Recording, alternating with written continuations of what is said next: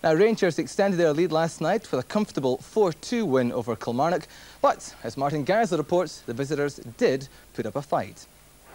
Just 3 minutes into this game and the unthinkable for most of the Ibrox crowd, Ray Montgomery heading home Billy Findlay's free kick. And Kilmarnock held that lead until the end of the first half. Montgomery had a part to play in this goal too. His stumble sent Bo Anderson clear. The Dane hasn't been happy lately, but no problems with that finish. 2 minutes later, and Rangers presented with a perfect opportunity to take a half-time lead. Paul Gascoigne's free kick handled in the box by Dylan Kerr. But Gaza's penalty, a fairly weak affair, well saved by Lekovic. Well, Walter Smith presumably didn't hold back with the half-time team talk, and 15 minutes after the restart, David Robertson banged home this Brian Laudrup cross to put his side ahead. And Laudrup was involved again with the third. Stephen mishit the cross, but the ball fell nicely for Bo Anderson. 10 minutes later, and the Dane made it a hat-trick. The cross from Alex Cleland, and if confidence has been Bo Anderson's problem in the past, it was in good supply last night. Alan McLaren, who made his comeback last night, was replaced by Petric, and a couple of minutes from the end, Walter Smith might have regretted that decision. The substitute lost the ball to Mark Roberts, who pulled one back for Killie, but the game was well won. Hi there, welcome back to Wednesday's football show. Time now to take a look back at the key moments from last night's Rangers-Kilmarnock game at Ibrox, when amazingly, Ali McCoist didn't score. Rangers the winners 4-2 last night, but it was Kilmarnock who drew first blood. Billy Findlay's free kick and Ray Montgomery knocking the ball past Andy Gorham. Kilmarnock keeper Dragoje Lekovic made the mistake which led to Rangers' equaliser. A bad kick out there picked up by Laudrup, and he sends Bo Anderson through. Good finish, 1-1. The Rangers had the chance to go 2-1 ahead before half-time. This free kick handled in the box by Dylan Kerr. The referee awards a penalty, and Kerr's booked. Deliberate handball. Gascoigne with the penalty. Disappointing one though. Keeper saves. Still 1-1. Into the second half, and Brian Laudrup, the architect of Rangers' second goal when it did come, he hits the byline after beating 3 defenders, and David Robertson in at the back post to put Rangers in front.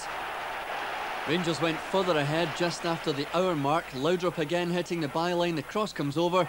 Trevor Stephen has a pop, and there's Bo Anderson to slide the ball past the despairing Lekovic. 3-1 to Rangers. More to come. Alec Cleland making the run down the right on this occasion. Cross it comes, cool as you like, Bo Anderson. 3-1. Great turn, great goal. Good hat-trick for the Dane. Still one goal to come in this game, but it was for Kilmarnock. Alex Cleland with the back heel, Gordon Petric in all sorts of trouble, and Mark Roberts says thank you very much indeed. 4-2 the final score. Bo Anderson the star. You have to look at a game on 90 minutes. I'll do some bad stuff on the pitch, but you have to see me as a goal scorer, and that's what I'm here for. My skills at the moment, because I don't have played regular, and are not so good, but it will improve as long as I'm playing. So I'm confident about that. Kilmarnock still in bottom. Where do you go from here? Up, hopefully. Just got to lift my heads and go on with it. Saturday's another game for us against Aberdeen, back down at Rugby Park, so hopefully the fans will come out behind us again as they did last Saturday, and we'll give them something to cheer about. Well, you always know you have to work hard. Dunfermline came here on Saturday, Dunfermline and Kilmarnock in similar positions. People have got to appreciate they're fighting hard to stay in the Premier League, and you know, they set their stall out to make it difficult for long spells in the game. Kilmarnock worked extremely hard. The players put all our players under pressure as soon as we were receiving the ball, so we had to show a little bit of patience and make sure that we kept that pressure on them all the time, and eventually hope to get the breakthrough, which was exactly how it happened. And a great hat-trick from a man who, early on in the game, took a bit of stick from the fans. I think so. I think it's just the way he is. He's a little bit awkward at times on the ball, but he's a proven goal scorer. 2 seasons in a row, he was the top goal scorer in Denmark. He's a confident finisher, and if we can supply chances like Ali McCoist, he's confident that he can score them, so he showed that tonight. Well, Ali McCoist, he's the kind of guy who has been taking the kind of pelters that you took in the early 80s, and he came good last night with a hat-trick. Mild, the pelters he's taken. No, I think to be fair to him, his third goal last night was exceptional. and striker's all about confidence. His second goal, he got in the road of a Trevor shot, which going nowhere near the goal, which one of these things. But I mean, it's all about strikers and confidence. And to be fair to him, he scored 3 goals last night. And if you look at his record, Jim, his record's exceptional.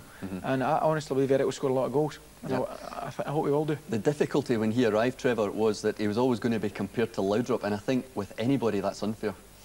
Yeah, Brian is obviously exceptional. As Eric was saying there on the videotape, that he's a goal scorer, and you know, sometimes we want players to be what they're not. Eric has come out and said, "This is what I do," and you know, if he gets the chance, I'm sure he's going to score some goals. You know, we've got a team that creates a lot of chances. Normally it's Ali who's putting them away, but you know, Eric got his opportunity last night and he did very well for us. Bill, you reckon he'll stop becoming a figure of ridicule? Well, he's one of these guys who will always give you a bit of a laugh sometimes, because he does, like when Ted McMahon was at Ibrox, unorthodox things you just don't know, and I don't know if he knows sometimes, and that's not being cruel. It's just one of these, he's an instinctive finisher whose job isn't to go and win the ball and beat 9 men. I mean, that's Brian Laudrup's job and Ali's job. You know? Ali, despite the fact that you guys keep winning and you're 14 points clear, you still get criticised for the way you play. On Saturday you weren't good enough, a lot of fans weren't happy. Last night, not really happy. Yeah, I think to be fair, the Fallon, I mean, we did not play well on Saturday, by any manner of means, but I think to be fair, the Fallon maybe got to take a wee bit of stick for the way they played, and I hope Burke doesn't mind me saying this, but I mean, they came and they set their stall out and defended, and that's all they had in mind. And to be fair to them, after losing 5 and 6 goals, who can argue them? But we scored 3 goals against them, and it's all about us breaking down defences. Last night the same, Kilmarnock scored early on, and we had to break them down again, and we did so. It's all about, as Trevor said, we play in a team that creates chances, and it's just a matter of sticking them away, and if we do stick our fair percentage of them away, I don't think many teams will beat us. Meanwhile, we understand tonight that there's no chance that Mark Hateley will be taking over as player boss of Kilmarnock. Hateley spent all day yesterday with the Killie board and seemed on the verge of signing for the Rugby Park club. But when the two parties talked money, it became obvious that they were miles apart in the valuation of the job. Hateley, though, would say nothing tonight. Mark Hateley was, we hear, on the verge of going to your old club Kilmarnock as player boss, but it fell apart because of money. What do you reckon about that one? Killie being small-minded? Very much so. I think it's a total embarrassment to Kilmarnock. First of all, the fact that it's leaked out that they were talking to Mark Hateley yesterday. How does Bobby Williamson feel tonight trying to prepare a side tomorrow? He knows that obviously he's not going to get the job now.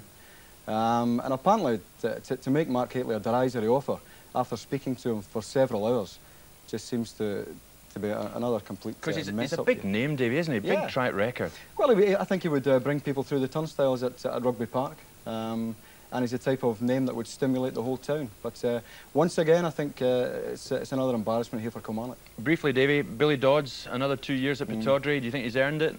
He certainly earned it, and good business by Roy Aitken. A lot of interest from 3 French clubs. And given that it would have been very hard to replace a player who's already scored 18 goals this season, then tying him up for 2.5 years, a shrewd piece of business, yeah. OK. Well, Kilmarnock will have to dig deep if they're to bring ex-Ranger Mark Hateley to Rugby Park as player manager. Killie chairman Ronnie Hamilton today refused to comment on reports that he has spoken to the former England striker as he tries to line up a big-name replacement for the sacked Alec Totten.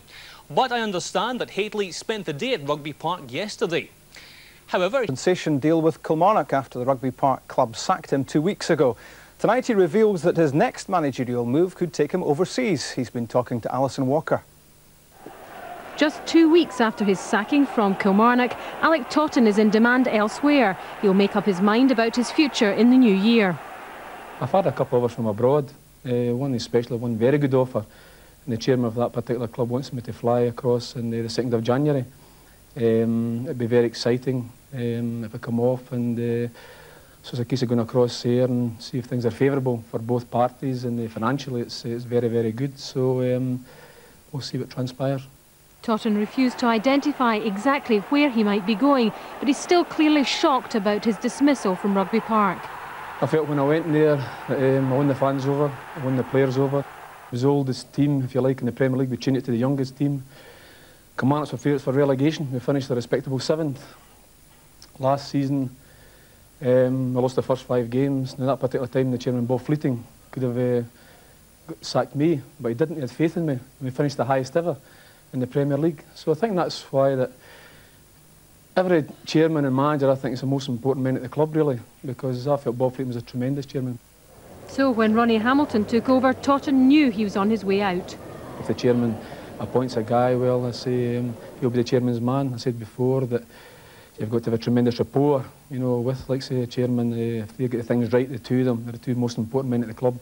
If they get things right, I think the club can be very successful. Meanwhile, tonight, Friday Sports Scene understands that Mark Hateley has already had talks with the club with a view to succeeding Totten. Hateley is keen to return to Scotland, but a financial agreement has yet to be reached.